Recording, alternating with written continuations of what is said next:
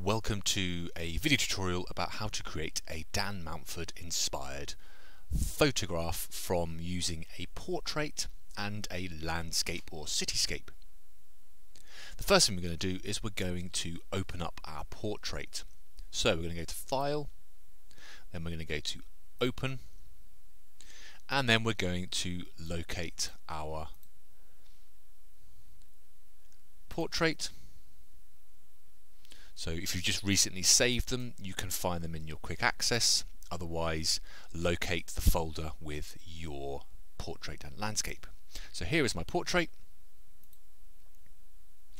And the first thing I'm going to do is I'm going to make sure I unlock the layer. So here's the layer panel over here. So I'm going to click on my padlock to unlock this so that I've access to either removing parts of it or using it to create my Mountford inspired image. The next thing we need to do is we need to add our landscape layer. Now what we need to do is we don't need to open the image, we need to embed the image into a layer inside of our project. So the first thing we're going to do is we're going to go to File, Place Embedded, and then I'm going to use my landscape, and then I'm going to click Place. Now you can see that a box which is drawn around our landscape. This indicates that we can either resize it or shrink it, depending on what we want to do with the image. If I push the Enter key, this places the landscape down. We can still move it using the Move tool. If we want to transform it, or if we want to alter it again, we can use Control T. So Control T on the keyboard then allows us to manipulate the size of the image.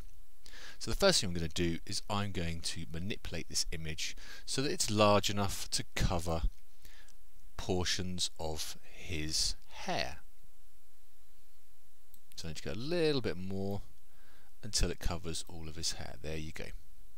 I'm going to push the Enter key to drop it back down so that it's large enough to fill parts of his hair.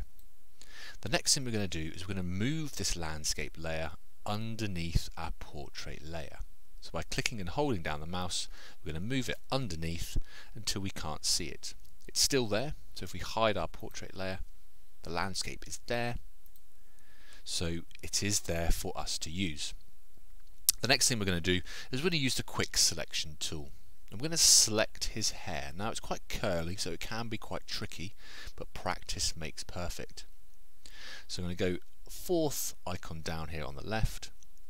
I'm going to click and hold my mouse until I can see quick selection tool.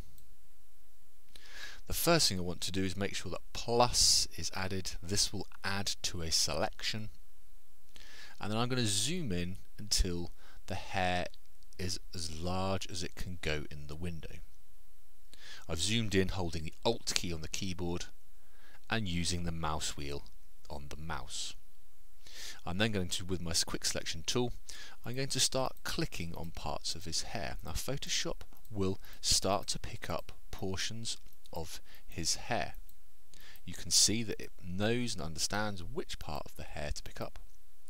The clearer the background, the easier it is for Photoshop to work. So I'm just going to keep clicking, taking my time. If you ever make a mistake, you can hold the Control Z button down and this will engage the undo function. And you can see there most of it is now picked out of our hair. But there's still a few bits down here which I'm not happy with.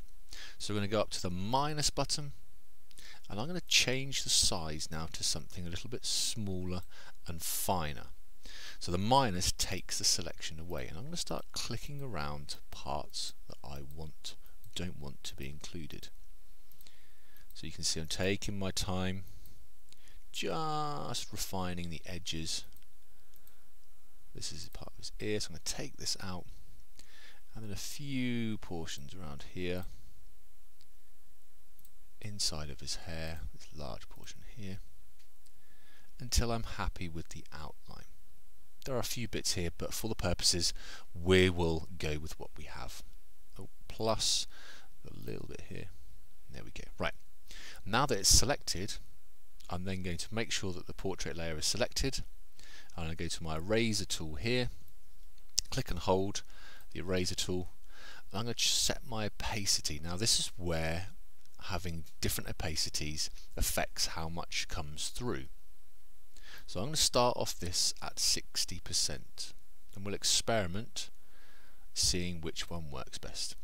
I'm going to set the size to something a bit bigger because I've defined my area and I cannot at this point go over any lines. If I try and remove this portion here, I can't remove it. The only time it lets me remove it is if I'm inside my layer selected. So I'm just going to remove this part of his hair. Just clicking and holding down in one go with my eraser tool until I've removed most portions of his hair. Now you can still see the hair coming through. Now it's up to you at this point whether you increase or decrease the opacity depending on the effect you like. I'm going to undo, so Control Alt Z, and I'm going to change my opacity to 70%, and I'm going to redo so it's slightly starker around the edges.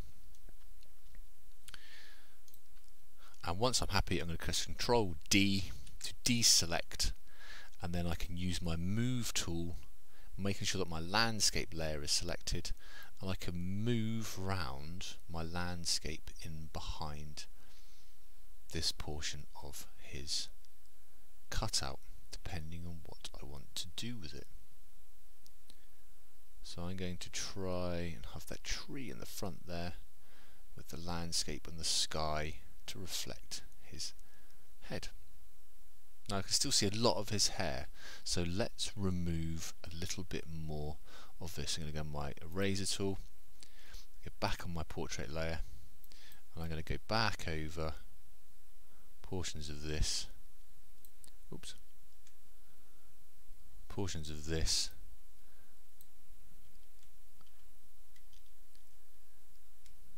until I'm happy with the overall effect. If I zoom back out, we can then see that we've got a nice clean area for the hair and the landscape to show through.